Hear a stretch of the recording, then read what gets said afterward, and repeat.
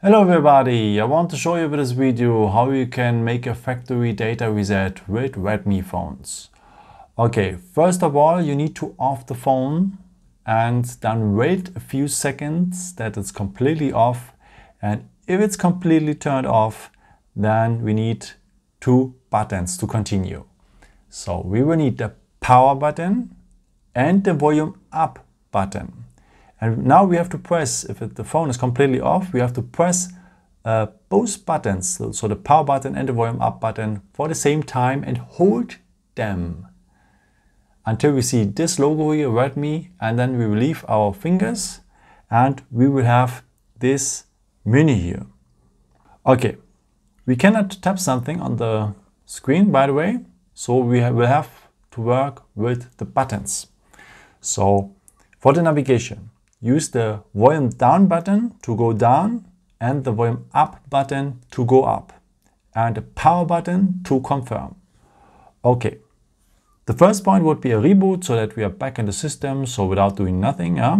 But we want to make a wipe data factory reset. So just go here on the second point, so use the volume down key for, and now confirm with the power button to wipe data. So now we can go back to the main menu. No, we don't want that. We go one step down to wipe all data.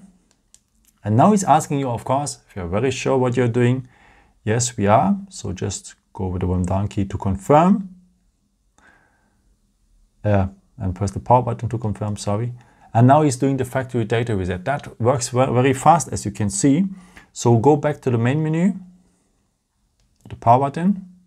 So, and now it's the time to reboot the system. And now, also with the power button, so, and now go to reboot to system. Again, tap the power button.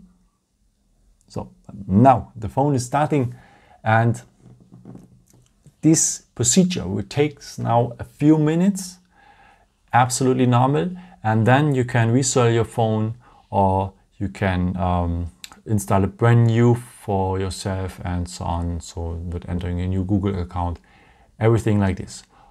Okay, that's it. I hope I could help you with this video and answer a question. And yeah, maybe if you want, you can leave me a nice comment or give me a thumbs up. That would be very helpful for my videos. Thank you so much for. And you've created also some other videos if you're interested in, or maybe just subscribe me if you haven't done it before. Thank you so much for all your support, and yeah, maybe until next time. Ciao.